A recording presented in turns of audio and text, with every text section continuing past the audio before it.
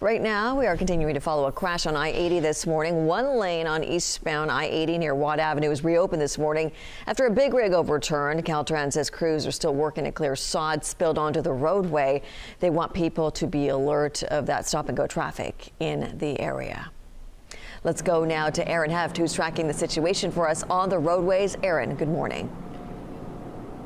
Yeah, good morning, Leticia. We're on the Longview Bridge exit. I just want to show you what it looks like from kind of an overhead view. So you can see that big rig overturned. It was blocking all lanes on eastbound I-80. One lane now reopened. You can see sod spilled across the lanes. We're also seeing a wreck on the other side. That Walmart big rig, that has a wreck on the back end. So quite the situation out here. Now, if you are trying to travel through this area, eastbound I-80, you are being asked to use the Longview exit to navigate around this area. But again, you are seeing one lane reopen. Now, there is no estimated time as to when this will be picked up, but you can see them working right there with a little bobcat trying to get all of that sod off the road, but it is causing quite the backup in the area. So if you're traveling through this area Saturday morning, please be aware you will be hitting some traffic.